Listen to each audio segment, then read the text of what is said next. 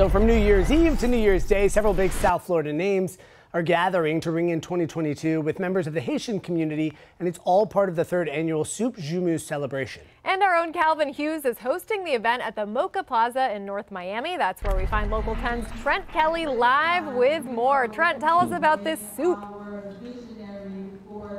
Yeah, guys, this is a great event. It's a tradition for people from Haiti. You can see the event itself just kicking off here within the last half hour or so. There are some speakers on stage right now, but I have to turn your attention to the star of this show. Check it out, a fresh pot full of some hearty and rich Soup Joumou, which is basically a form of pumpkin soup.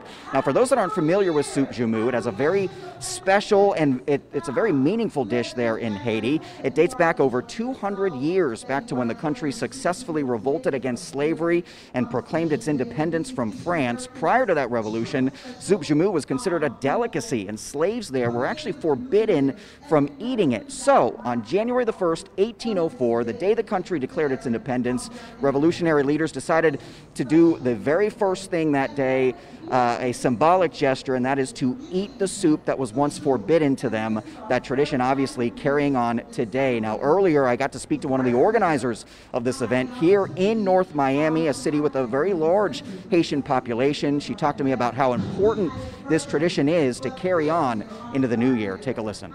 Soup Joumou is extremely important to our community because when we gained our independence, it was the first dish that we made.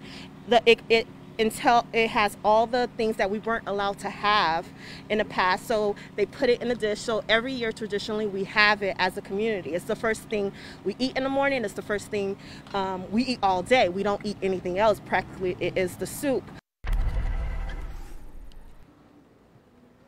Yeah, and we should tell you this year's batch is being cooked up by Chef Sandra from Memorable Moments Catering. Again, you can see the event underway right now. Actually, County Mayor Daniela Levine Cava just arriving here within the past few minutes. You can see she is on stage right now, getting ready to address this crowd. But you know, we can't talk about the soup and not try it. So I was fortunate enough to get a dish right here.